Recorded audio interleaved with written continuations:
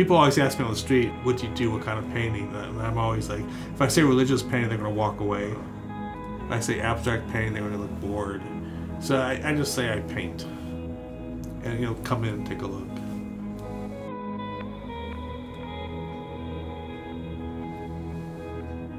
A person will look at the landscape in a way that's different from a person who's not a believer. Just because when you look at the creation, you look at nature, you see God's work. Makes you look at things differently. Makes you look at things that are beautiful with even more gratitude, and makes you look at things that are ugly with maybe more compassion or a desire for redemption. I think the hardest part about making art today in America is the culture we live in is so practical. That unless it has an obvious purpose, it doesn't have any value. And painting is a contemplative, non-practical. Bernard Lonergan, he's a Jesuit from Canada, he once said, man can't live by bread alone. Well, man can't live by certainty alone either. And the failure to recognize that undertow of mystery in our lives, that mystery is always pulling us. I thought that was a beautiful thought. It expresses at least my reality.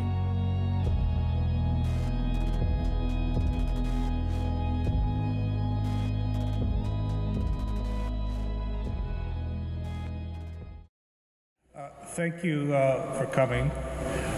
Thank you for everyone who's worked very hard on this, especially Tammy.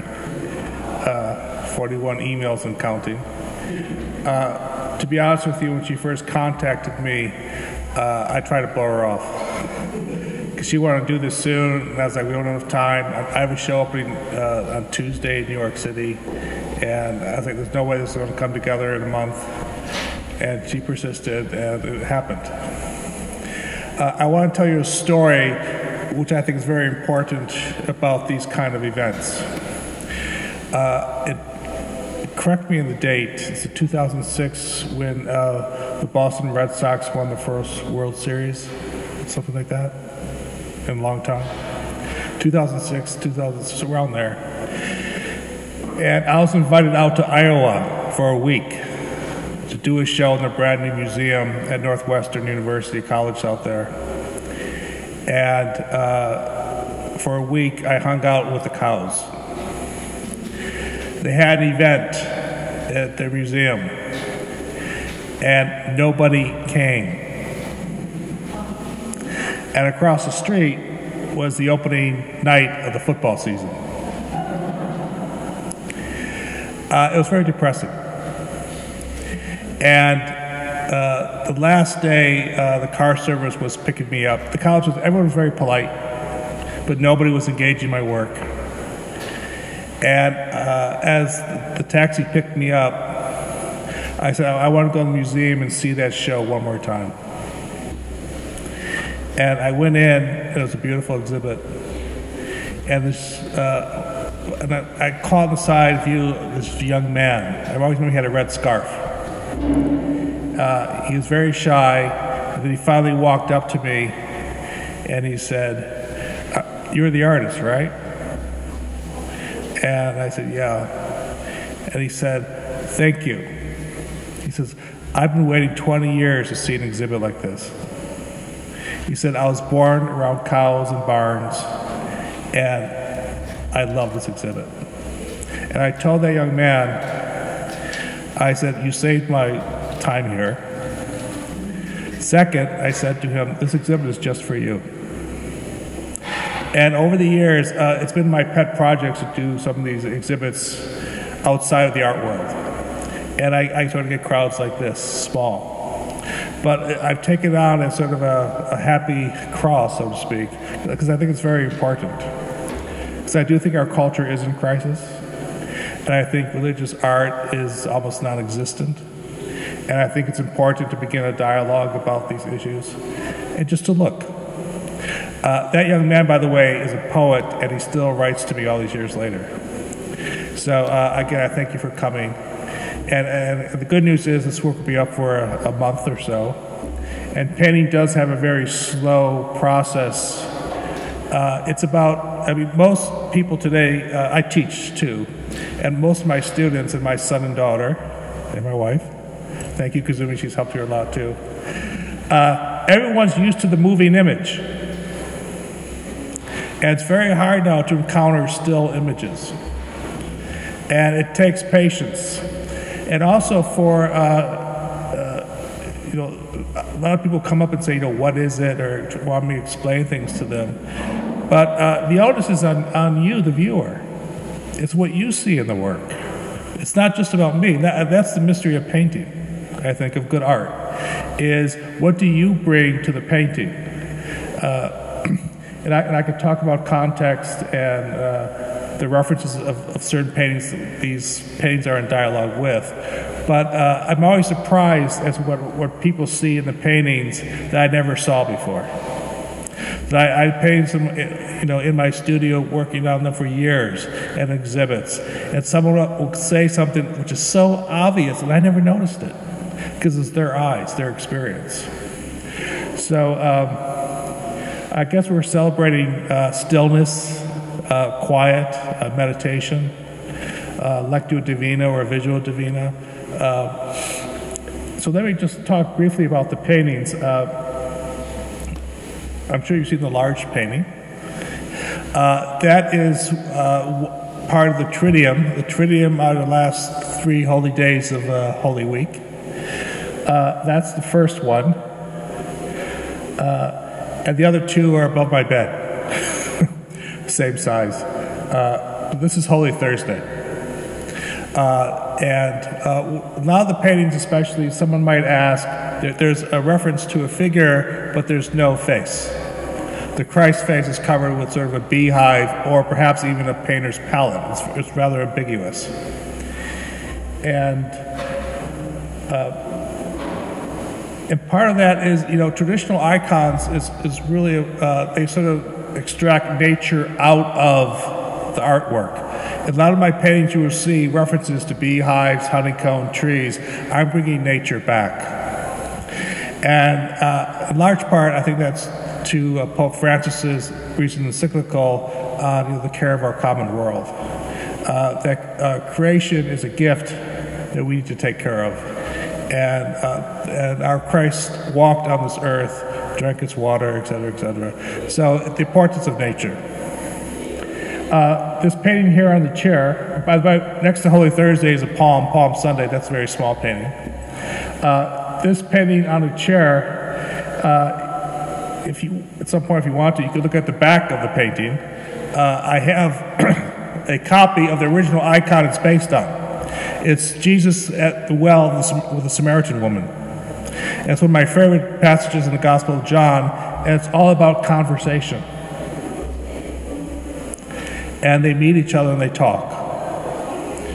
What I did with the icon is, in my edition of it, I took the figures out. They're gone. It's 2,000 years later. But I kept the landscape. And if you want, there's an image of that in the back. The 3 here is of the 2 paintings on the edge are of Eden dawn, Eden dusk. Permission and prohibition. Permission and expulsion. And in the center image is of the Holy Sepulchre of Easter morning. The painting of the blessing here is a silhouette of the hand of the blessing of Christ. It does have a rainbow motif, very inclusive, and a lot of bee honeycomb as well. And the painting over here is part of a triptych. This is the middle panel. If you want to look at the other 2, they're the front page on my website. It's in the program. You can go to it, but the 3 are there. And this is the piece is called At the Cross.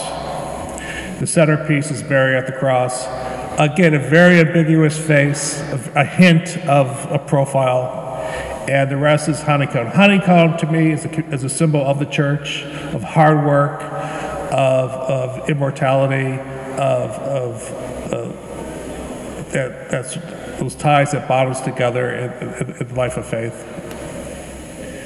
And the other two, which I don't have here, is one of a wing, reference to John, and the other is a lamb figure, a silhouette of a lamb.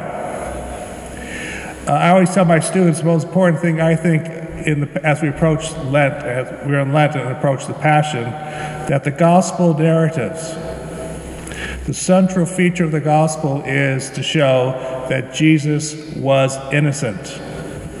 He was a scapegoat. And the gospels resist that attempt to mythologize him as earning his victimhood.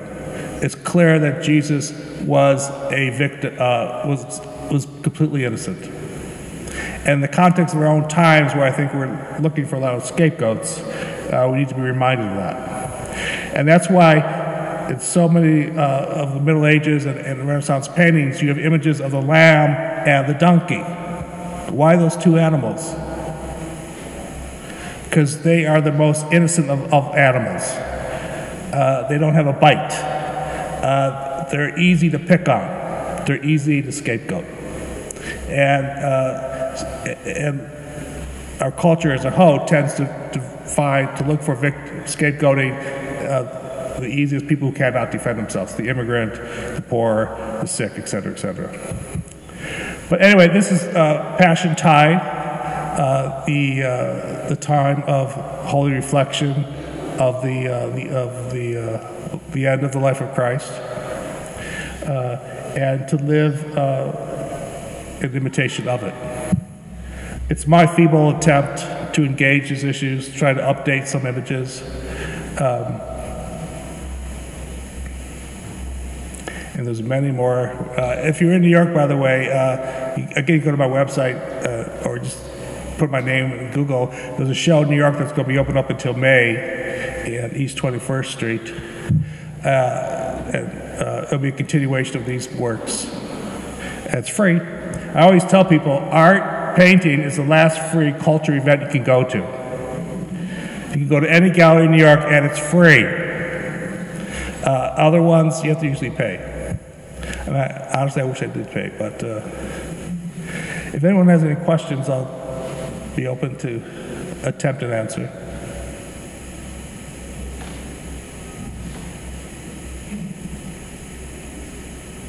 And by the way, the orange panel in the middle, if you look closely, that's a well. And again, you can look at the painting that's stenciled on the back of it, the original. I'm not sure if I understand, but what kind of doing this sort of painting? I did really well right when I started. And I had sort of a meteoric rise in the art world in the early 80s. And everyone kept saying, "You're such a spiritual artist." But I wasn't doing this stuff. I was doing really abstract, no representation, mark-making images. I'll drop some names to you, like what Bill Gates bought a few, Jack Welch bought a few. I mean, everyone bought, and they said, "You're so spiritual." So I said, well, if you want to see spirituality, I'll give it to you.